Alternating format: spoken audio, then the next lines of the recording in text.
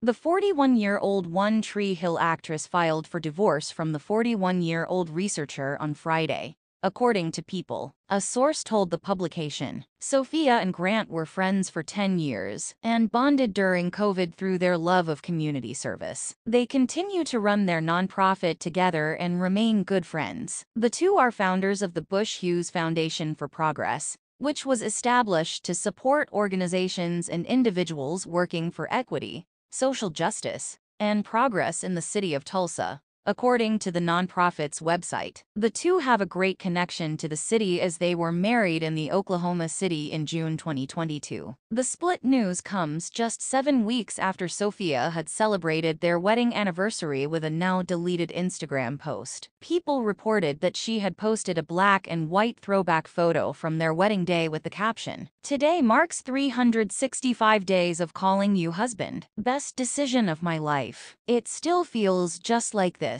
Ecstatic. Running toward the future. Grinning and laughing. Together. I love you, my favorite. Happy anniversary white heart emoji." Meanwhile, on June 11th, Grant also took to Instagram to share a sweet tribute which is still up, also featuring them on their wedding day. He posted a lengthy caption which read, "What a full, beautiful, dynamic, exciting, growth-filled year we've had together. I truly love doing life with you." He also shared that had given her a card the morning of their 1-year anniversary which read, "There are 7 billion people on this planet. You are my favorite." Their wedding ceremony took place on June 11th, 2022. As it was attended by multiple celebrity friends of the couple. The Tulsa County Court clerk told the Us Weekly at the time that the duo obtained a marriage license on June 8th and returned it on June 11th. The nuptials took place at Philbrook Museum of Art, which was built in 1927 and is surrounded by more than 24 acres of greenery. A source told us that the reception was enjoyed at the church studio. The guest list included the likes of Colton Underwood, Aaron Paul, and Bush's One Tree Hill coster Hilary Burton. Sophia revealed she became engaged to her businessman boyfriend while on vacation in Lake Como in August 2021. So it turns out that being your favorite person's favorite person is the actual best feeling on planet Earth, yes, she said in her Instagram caption, as she shared an image. "Thank you to Comma Classic Boats and BOTTEGA53 for helping my favorite human plan the most incredible,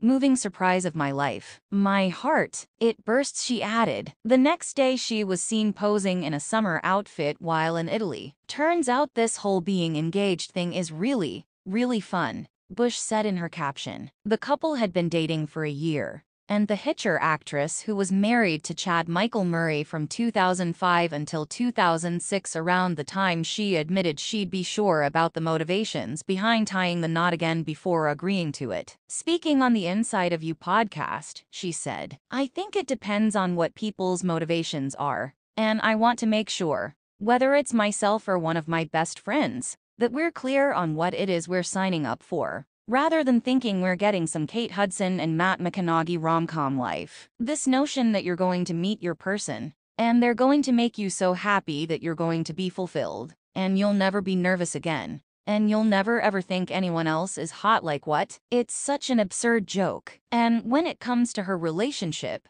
Sophia thinks radical honesty is vital. When asked about Murray by Michael Rosenbaum, Bush immediately replied, "Oh, I'm not going to talk about him. I'm not allowed to. I've tried to poke fun at being a dumb kid, and whenever I've done that, it gets twisted into I'm talking shit about somebody who I don't even know anymore, who's clearly a grown-up," she explained. "I think you have to, like, laugh at who you used to be," she continued. "But when people ask me about history that involves someone else, it's not worth my time. It's not a place where I harbor ill will